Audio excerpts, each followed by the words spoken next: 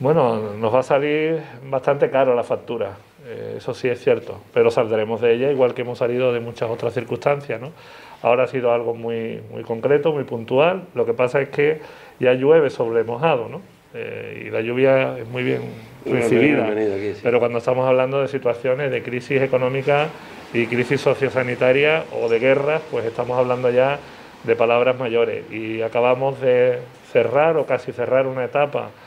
muy vinculada a lo que ha sido el problema que hemos tenido con la COVID, que seguimos teniéndolo, cuidado, no hay que bajar las alarmas, pero sí es cierto que veníamos ya saliendo de esa situación. Andalucía está creciendo a un ritmo muy por encima de la media nacional en muchos ámbitos, en el sector económico, pero también en el sector de empleo,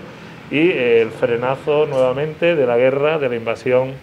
de Ucrania por parte de la Federación Rusa, pues ha traído unas consecuencias en materia especialmente de costes de los carburantes y de las energías, que ahora, añadido a la huelga de transportistas, pues como comprenderá, pues eso sigue sumando y al final pues se cuesta un poco más salir, ¿no? Pues yo creo que con todas esas herramientas conseguiremos finalmente salir de ellas. Va a costar un poco más, pero ya verán ustedes cómo en poco tiempo las soluciones llegan.